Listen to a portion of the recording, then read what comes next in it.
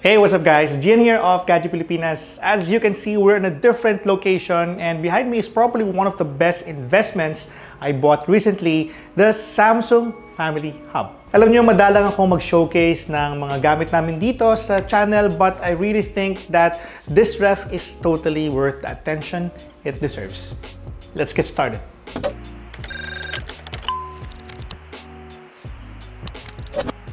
Alright. Maraming reasons kung bakit kailangan ko napalitan yung ref namin. I own a Samsung refrigerator which served us for more than 7 years. It still works, pero lumalaki na ang pamilya and the pandemic kind of pushed us to buy extra frozen and perishable goods. The Samsung Family Hub is a total godsend and you'll see later how much food we can fit in this refrigerator. But before we talk about the things that make it a refrigerator, let me tell you more about what makes it more than just one. Una sa lahat, bakit ba ito tinawag na hub? Di ba yung mga ref natin sa bahay, doon natin nilalagay yung mga reminders and messages along with all the magnets na nabili mo nung nagta-travel pa kayo, no? Samsung made sure that this is still the case with the Samsung Family Hub. Now, this is the very reason why the Samsung Family Hub has a 21.5-inch display. But this is not just an ordinary display that keeps tab and reminders and messages. Teka, pakita ko sa inyo. Now, before I do the demo, let me just take this off. I haven't done this, so please bear with me. Let's go.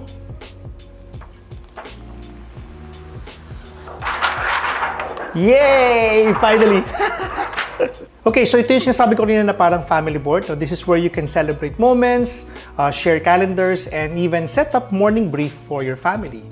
Now, another one is, of course, food management. Swiping down from the top will give you a view inside the refrigerator. Yan siya, no? So, kung may specific trays and location na yung food, you can keep track of this and see if meron or kulang na yung stock ng food niyo, no?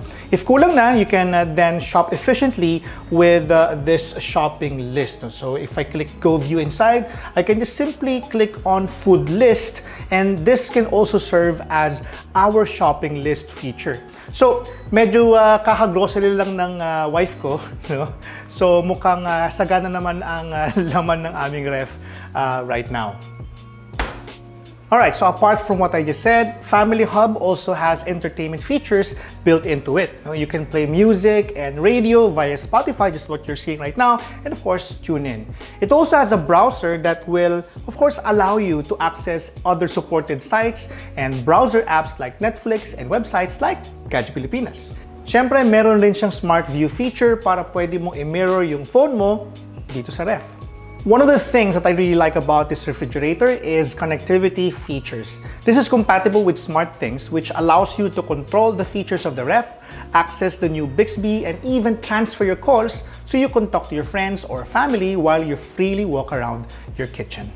Siyempre, Samsung Family Hub is more than just a smart device. It is 100% a refrigerator. So at this point, I'm going to show you what are the things inside our Samsung Family Hub at ano yung mga napagkasyang mga pagkain ni Ate Jessa, one of our house helps, dito sa loob nito. Let's go and check it out.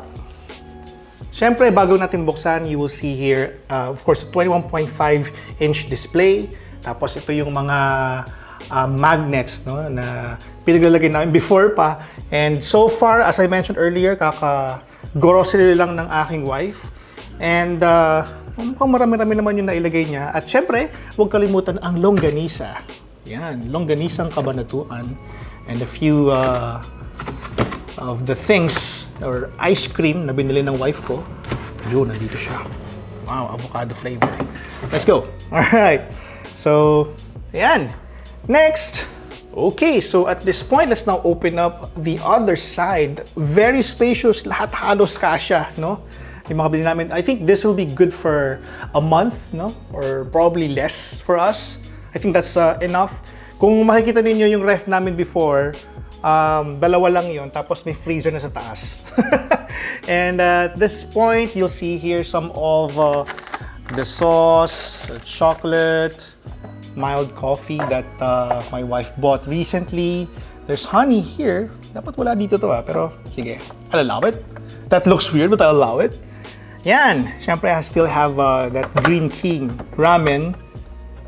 which I will, of course, be eating tomorrow. Got here a few things left. Gelatin right over there. This is something from Cakeland, Edna's Cakeland. And, syempre, ito yung water supply. This is where also the source pala, no, of the water here. Yeah, pati yung cube ice and crushed ice. Diyan nang gagaling yan. Of course, we have here vegetables and fruits. And then we have, of course, a few more things here at the bottom. We have milk. Of course, Yakult. Importante yan. Tipco. Of course, some Jinro. Soju. Chocolate. Pero syempre, the kids should not always go here and eat these chocolates kasi masama yun sa kanilang katawan. An additional milk. Kasyang-kasya, super spacious, no? And this is what I actually really love about this Samsung Family Hub. It's really spacious. One of the things I mentioned earlier is that very smart to, sabi sa akin, yung ref is open.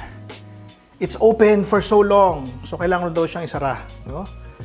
At ito yung camera, no, that actually is responsible for showing what is inside the refrigerator, so you don't need to open it all the time. Alright, so that's basically a quick tour of the Samsung Family Hub. I'm so far very happy with this and I encourage you to check it out kapag nag-visit kayo sa mall. I leave the price of the Samsung Family Hub at the description box below and where to buy it. Again, thank you so much for watching and I'll see you in the next video. Cheers!